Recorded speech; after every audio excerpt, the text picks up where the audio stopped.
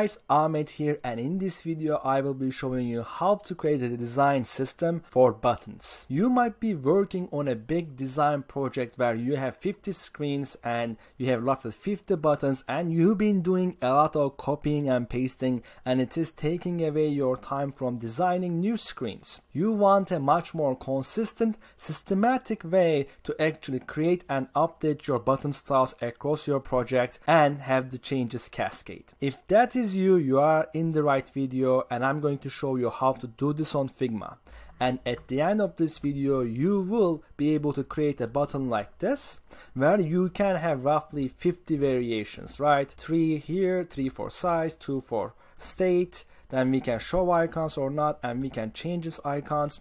And this video is also created after the Figma Config update, so I'm gonna also show you how to use the new powers of the components, so you can actually accomplish this 50 variations without creating a lot of variants. So let's get started. Let's go ahead and create our first button. So I'm gonna press the frame, I'm gonna press Shift 2 to zoom in, and you can always look at the bottom left here where I'm gonna type stuff, and you can see my shortcuts there. So I'm gonna zoom in even further than 76, maybe 150. Oops, my bad. Maybe zoom in a bit more. Alright, so I'm gonna press F for a frame shortcut, and I'm gonna have this frame and I'm gonna fill it with the color of this with Ctrl C. So then I'm going to add a text to this frame, and I'm gonna name this input. Right now the text input is inside the frame we have here, but it's not at the center. So to do that, I am gonna actually press auto layout, and that is going to let me do a few of the positioning, but it will also still position itself even if the thing gets longer, even if the frame gets longer, so it scales as well while maintaining its position pretty good. Now, if you don't know what to layout, please click on the video above. It's an in-depth tutorial for Figma for auto layout features solely. I cannot go in depth if you don't know this yet, but I believe that video will cover you. So now that we have our button, what I'm going to do is I am going to also add kind of an icon. So what I'm going to do is I am gonna go to my icon set. Right now it only has plus and a chevron. I'm gonna copy it, gonna come back, and I'm gonna paste it right there. And because I have the auto layout, it's gonna automatically position it, but I want basically the icon to be prior to text.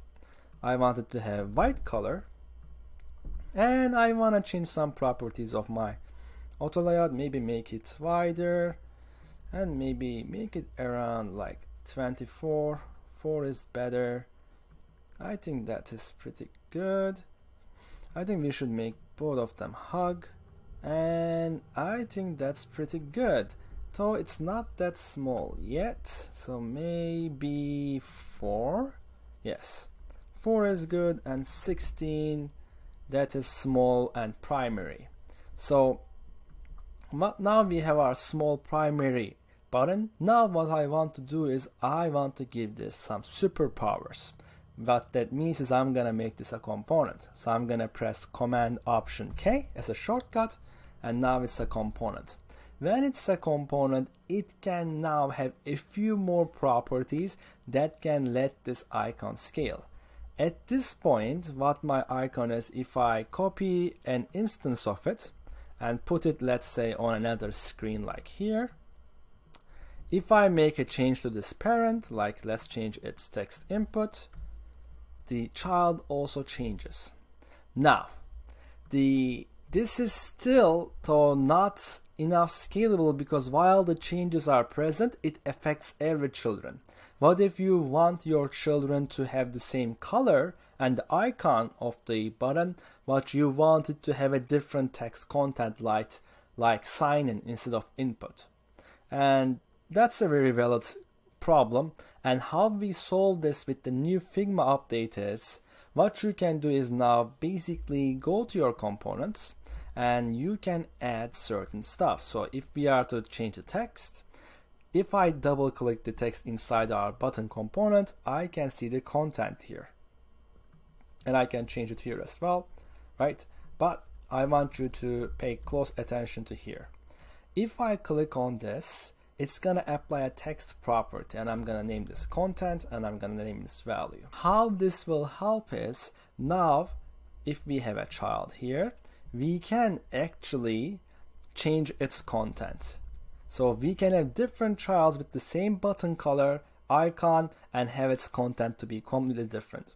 And I really go in depth on the variations, benefits, and cons of this approach in my Figma Config lesson that is just showing up above. I believe that lesson will help you as well if you haven't followed this Figma 2022 update yet.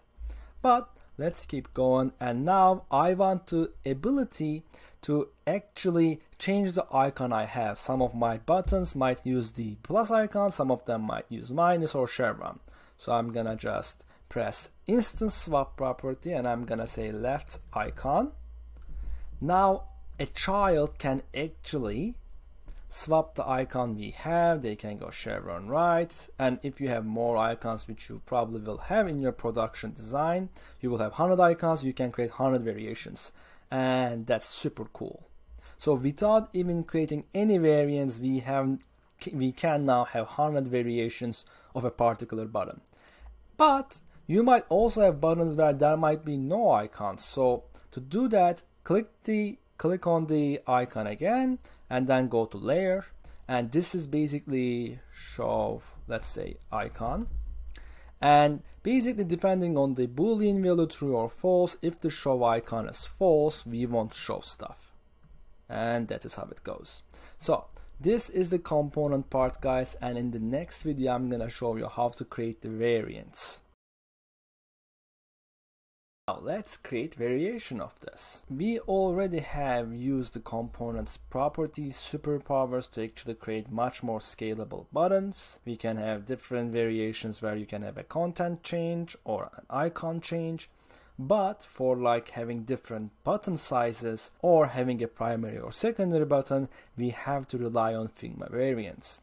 And this tutorial will not go in depth for Figma variants, but if you want the benefits and cost and where you should use them for in-depth tutorial, please click on the video title above. That is my in-depth Figma variants tutorial. It's roughly 30 minutes. It's gonna cover everything you need to know if you want a kind of an advanced guide. But let's get cracking. So to actually turn this into a variant is I am going to click on this plus, and I'm gonna choose variant, and now we have a variant, and this is our first one, and I'm gonna pick its property, meaning what kind of an attribute are we going to create these variants for, and we are gonna do two. One is for the size, the second is for state, primary, secondary, and then we have a small, medium, large size, roughly 6 different variations. So let's do this. The first property is going to be size, and I'm gonna create a second property, and I'm gonna name this state. Fantastic. And this is going to be basically, this is a small primary, so I'm gonna make this first one to be small primary. Fantastic. And I'm gonna click on the plus, and I am going to have it here. That's good. And maybe put it there, and I want to stretch this out, and that's good, and I'm gonna put it around here. So what I'm going to now do is I am gonna increase its sizes a bit, and this is gonna be medium, and I think for medium we are gonna go 8 and probably 20, and that's good. And I'm gonna add one more for large, and for large I'm gonna make the size large. And again, states will stay primary for all this group, and this should be probably be 12 to 24, and that's your large button. Now I'm gonna stretch this further a bit, gonna create plus, and I'm gonna move it to here. Now we are gonna have our secondary variants. Now for our secondary element, what I'm gonna do is the shortcut Shift X. This will shift the fill and stroke value. I'm gonna press Ctrl C after I select the text to copy this color, and for the icon color as well, I'm gonna pick this blue, and voila, we have a small secondary. And if you see this alert, basically it means that you have not separated two of the same variants, so Figma doesn't know which to choose. It means you have to change your property value for one of the elements you are inside of this whole variant group. So then once the small button is there, we are gonna click on plus, and but we can do actually something else. We can click on plus here as well. It depends on what you want. Medium secondary, and I'm gonna do Shift X, the same process, Control C to text, and I'm gonna do the same for the icon here. Fantastic.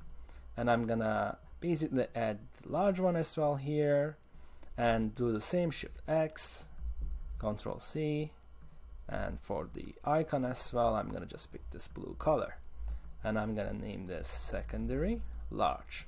Okay, and that's our icon set. So now I'm going to show you how our new children will look like. I'm just gonna fetch it here, and let's say we wanna do small to medium, and we want a secondary, and we want a chevron right, and boom.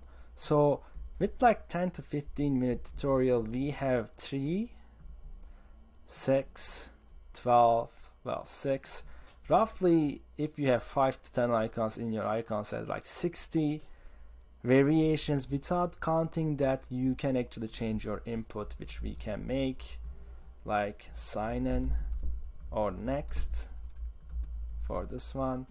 And yeah, thanks so much for watching this video, guys. I hope you enjoyed this, and if you haven't already, please click on that subscribe button below. If you do, you will get a notification when I produce new videos on YouTube for UI UX design, so that you can become a better UI UX designer and we can stay in touch and you can improve.